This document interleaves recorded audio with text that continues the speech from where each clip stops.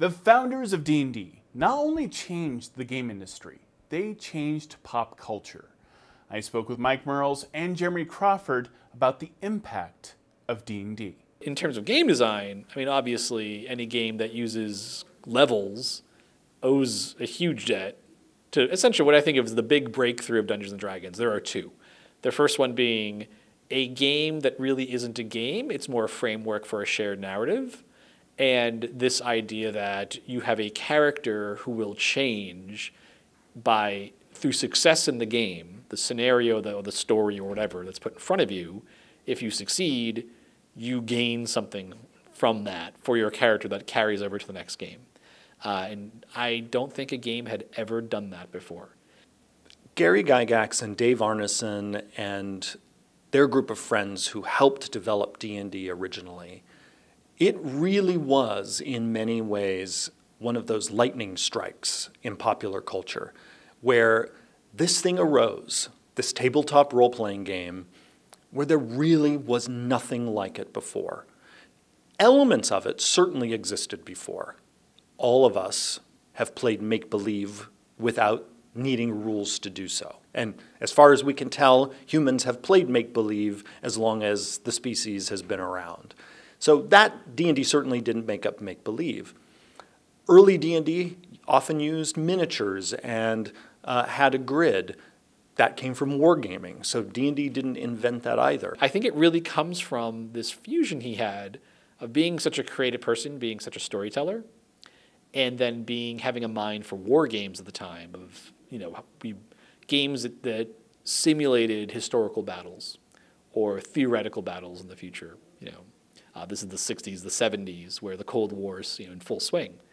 And so I think he was really the first person to bring those two things together, to say rather than just rely on history as our guide point, right? Rather than going back and saying, well, what was the effectiveness of a T-72 tank versus different weapons that NATO might fire at it, and say, well, let's set aside history books and let's instead grab Fritz Leiber's short stories and say, that's our reference book. Now, what kind of reality would we build from that? And it's just amazing to think that's essentially what the mashup he did was take a wargaming approach to creating a fictional reality, a reality space that your game's going to take place in, and then what are the rules of this reality? Because when you think of games up to that point, until war games were invented, I think it was Charles Roberts who really kind of created the first modern war game. War games were just the tools for teaching military officers. Games people played were typically abstract, like chess, right? They weren't trying to capture a reality. It was an abstract version of reality. And so bringing those two things together, I mean, that's enormous. That's modern gaming. But it was the fusion of those elements, along with the world building and the creation of various pantheons, all of that coming together, that alchemy, that's the special thing that Gary and Dave and the other founders of D&D did. It's like they mixed these elements up in a cauldron, and I'm not even sure they knew really how special this thing was when they first did it.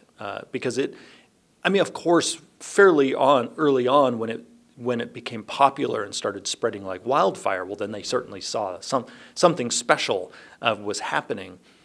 But I get the feeling that early on there was just, they were like so many of us experimenting with something that appealed to them. And then the experiment led from one thing to the next, and suddenly we have this game that we're playing over 40 years later. I met Gary, I had one time I met him beyond just seeing him at a game convention. And that was back in, I think it was 2003, the since closed Higgins Armory Museum in Worcester, Massachusetts. Hosted an event where Gary came in and gave a lecture on medieval weaponry.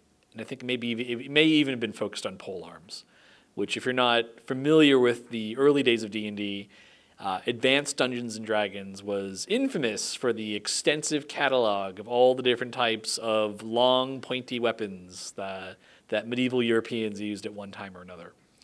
And so there was this lecture you could pay to go to. I, being cheap, didn't want to pay for the lecture, but there was a free book signing that took place afterward. And so I got to meet him there. And I think what happened was, if you were a big D&D fan, you paid for the lecture and you got like an entire day to hang out with Gary and ask him questions and talk about, games and medieval weapons. And so when we showed up for the book signing, there's nobody there for like the first 30 minutes.